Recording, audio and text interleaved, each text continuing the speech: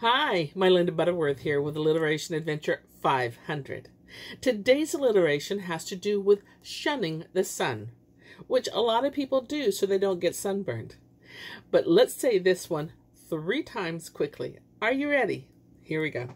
She should shun the shining sun. She should shun the shining sun. She should shun the shining sun. Sounds like I'm just saying shh. Let's do it again, just a little slower. Here we go. She should shun the shining sun. Well, there you go. Hope it brightened your day. We'll see you again soon. Bye for now.